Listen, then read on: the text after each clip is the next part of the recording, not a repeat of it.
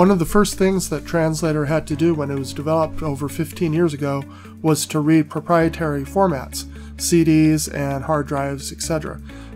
These are for equipment made by Akai and Roland and EMU and Ensoniq and others.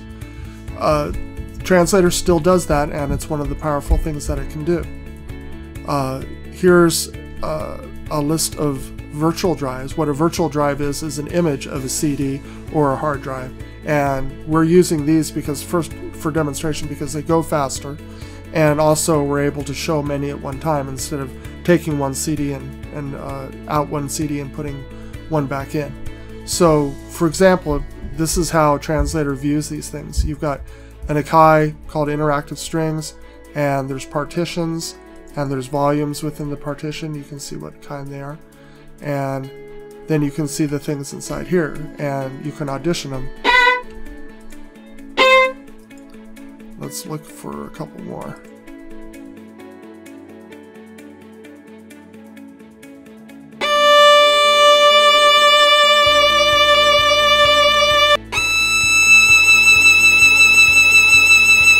So you can just view all the things around there. Now you can convert any of these things in here by simply doing the same thing as you did before, just double clicking or clicking translate, and you can say, oh, we want to convert it into EXS format. So let's try that. See it work. So there we are, everything in that volume. And now again, this seems really easy to do. There's a lot that goes on underneath the hood of Translator that you don't know, but that's the point, is Translator wants to do all this for you. You also notice that I just erased a whole bunch of files using Translator. I didn't have to go to the Finder to do that. Translator does a lot of things like that. Okay, different formats. You've got Ensoniq. Here's their first CD, and then you've got this folder, string section. Well, we've done too many strings. Let's take electric guitar. So we can look at the dance guitar. And again, you can audition everything off that. You've got a Kurzweil CD. There's the famous Take 6 CD. So here's what some of these are made of.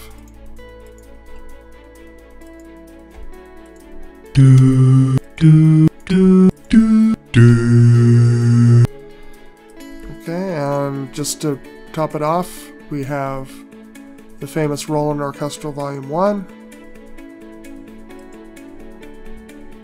And let's look at right violins.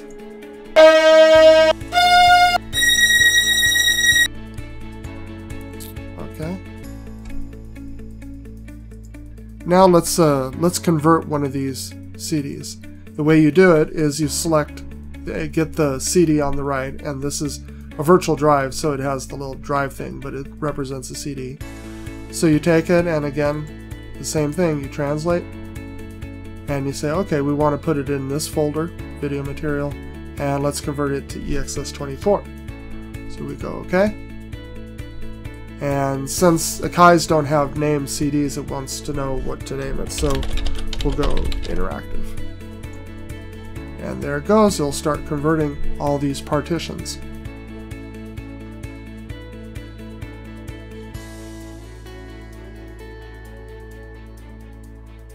Okay, we're finished. Now let's open the enclosing folder. Let's see, interactive.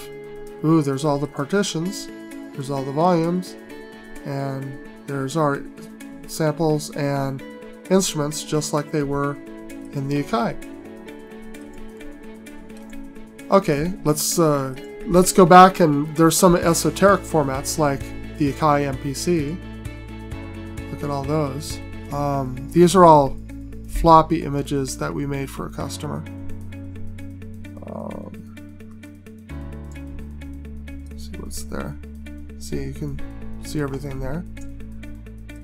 And Emacs, there was a guy named Ray that we did some things for. And again, it's the same thing.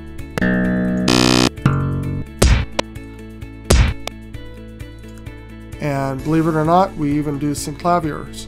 We've got a bunch of synclavier images. And we can see everything like that. I'll skip that because it can be a little complex. Let's do something else. Let's do Ensoniq.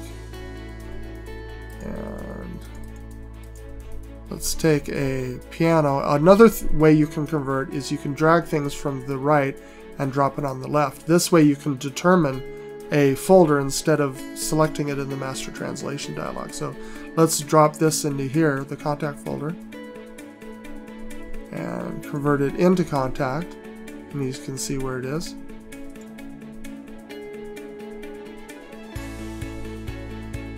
There we go. And there are the NKI files. Now let me show you something else esoteric that is fun to deal with. I'm going to open contact right now. We just have the demo on this computer. Close. Okay, and we can take a file that's on this computer and just drop it right into contact and play it.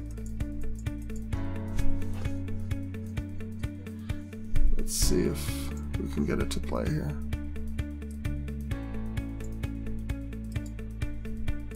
Something must be jamming it.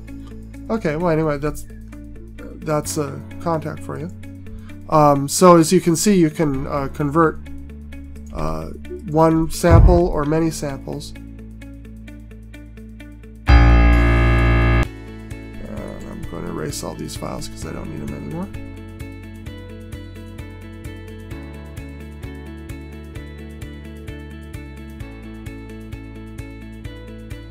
Okay, and that's how you convert proprietary file formats to anything else.